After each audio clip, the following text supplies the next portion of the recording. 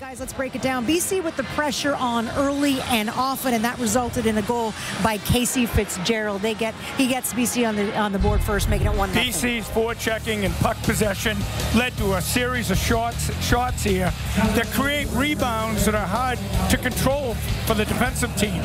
So you get 2 or 3 shots here in a row, and then finally White comes up with a puck and chips it along the wall to Fitzgerald, and he adeptly makes a backhand pass to Casey Fitzgerald, who just blows it by Matson, lower block aside. The thing that's so interesting about that is how Harvard had to rotate back to the net because of the breakdown along the wall.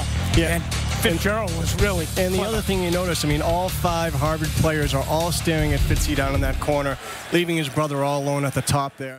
Right, as the NHL continues to tinker, try to find that right mix to bring offense, and the spin-a-rabbit here on the right side by Ryan Fitzgerald. Just kind of ran out of real estate as he swung it around from the right side. Creative.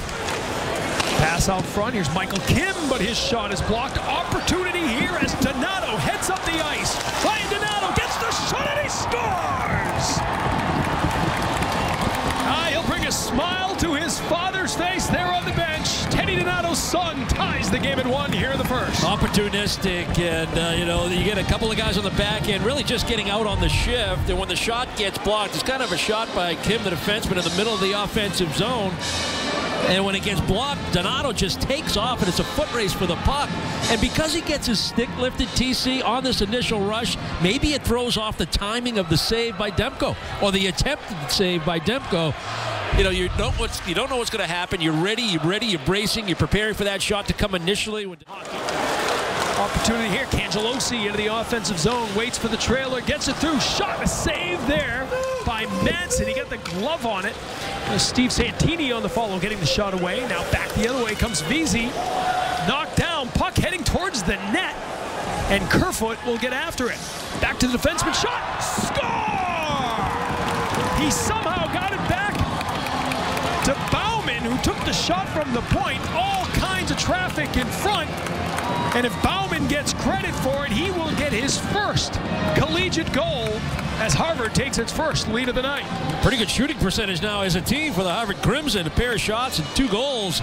Not sure if this got deflected from the shot from the point from Bauman, but it's a pretty good back check by Santini after he made a pretty good opportunity at the offensive and take down Vesey. But Kerfoot makes a pretty good effort to get to this loose puck, and he throws an area pass back to the point. It finds a seam, it gets back, and this is about a 50-foot shot, and it's a quick wrist shot. We're going to look at the overhead. And there's some concern as to, was there some goaltender contact here by Vesey? He obviously got taken into the goaltender, but it was well prior to the shot. Eagles control, McCoshen up top. Plays it over to the right side. Now working it down low, Sanford played it there. Hustling back after Colin White.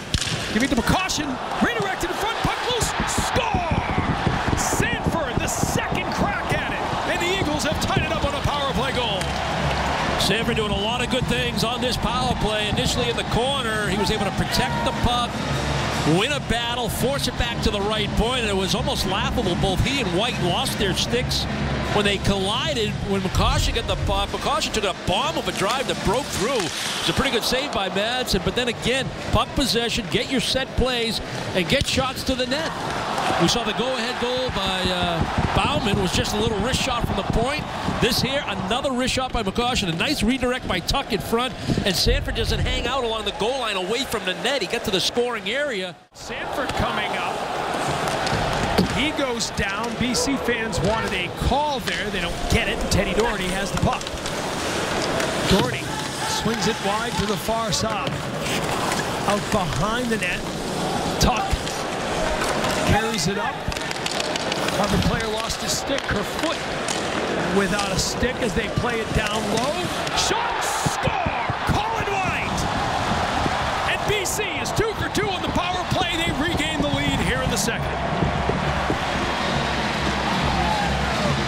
It's hard enough to kill penalties 5-on-4, especially with BC and the talent that they have. And then when you lose a stick, now you're in real jeopardy. And even though BC works the puck away from that side of the ice, it's a nice little pump fake by White coming off the offside. Right-handed shot. just continues to improve his angle. He keeps that puck on his forehand in a shooting area the entire way.